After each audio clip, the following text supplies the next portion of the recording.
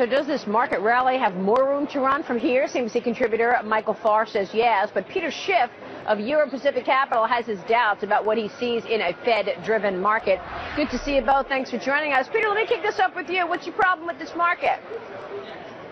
Well, the problem is why it's rising. It's not because the fundamentals are improving. It's because of the Fed. We have cheap money, and so stock prices are going up. But food prices go up, gasoline prices go up, and the macroeconomic imbalances underlying our economy continue to get worse. If the Fed did the right thing and took away the punch roll, yeah, the stock market would go down. But instead, we're going to have a crash in the dollar first, then probably the bond market second, and then eventually the stocks will roll over too.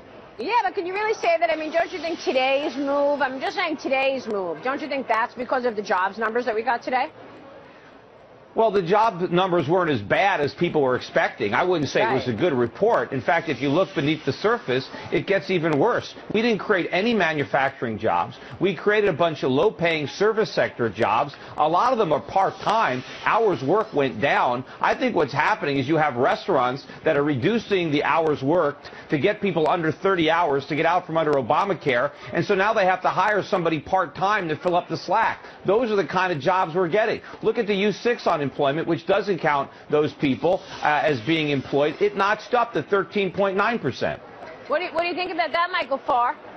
You're on the other side of that trade, aren't you? Peter's, well, yes and no. I mean, I don't think Peter's wrong here, Maria, but, I mean, the market's moving higher. We've got a Fed that's got its foot to the floor here. We've got lots and lots of cash coming in.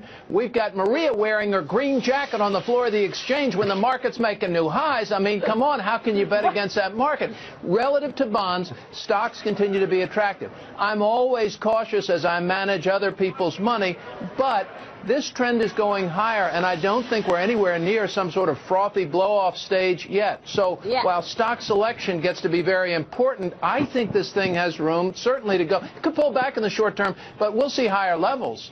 Yeah, well, we got the buy on the dip mentality very much in place, Michael. So even if we were to pull back, we've got buyers at the ready here. But let me ask you a question about the Federal Reserve, because at the end of the day, it really is about the Fed. When do you think that the Fed is going to start winding it down? You know, I listened to Steve Leisman earlier on your show, and I thought he made a very good point. They're sort of adjusting out a couple of months sometime in 2014 as to when they may pull back. The Fed's been keeping our campfire of this economy alive by pouring kerosene on it. Will it have a life of its own and continue to burn without that kerosene?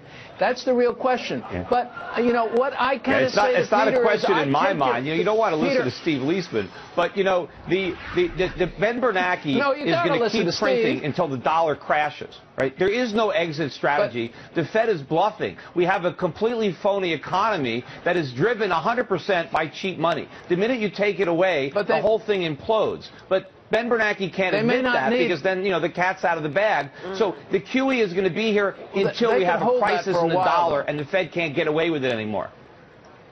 They could hold it for a while, Peter. They don't have to absolutely exit out of that huge portfolio. But won't you admit sort of that the general trend in the economic data is improving?